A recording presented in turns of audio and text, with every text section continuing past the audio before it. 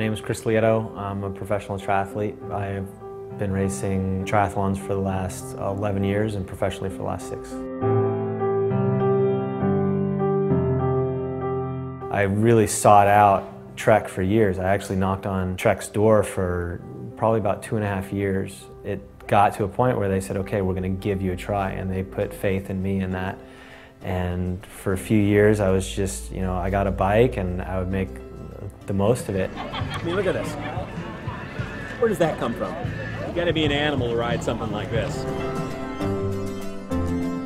If you're going to be out there for 112 miles, you want to be out there for as little time as possible. And the amount of effort that you put out, you want to minimize that as much as you can because you got a long day ahead of you. So to be able to have, free time by just getting you faster by the way the bike is made and the lines of the bike and the airflow and all that, it's so critical. Wind tunnel testing, they do it so much for the tour riders to gain half a second or a second in a TT.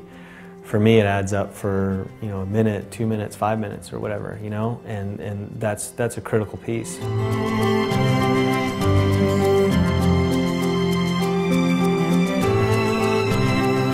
Anything can be done. I mean, I already know that, but it's kind of like the last thing, and I don't want to give up. And that's what it takes in anything you put your mind to. It's like anyone can accomplish anything if you never give up, and you have to reevaluate goals. But I'm achieving, great goals each year, and I'm improving every year, and so I'm going to keep racing until I accomplish that goal.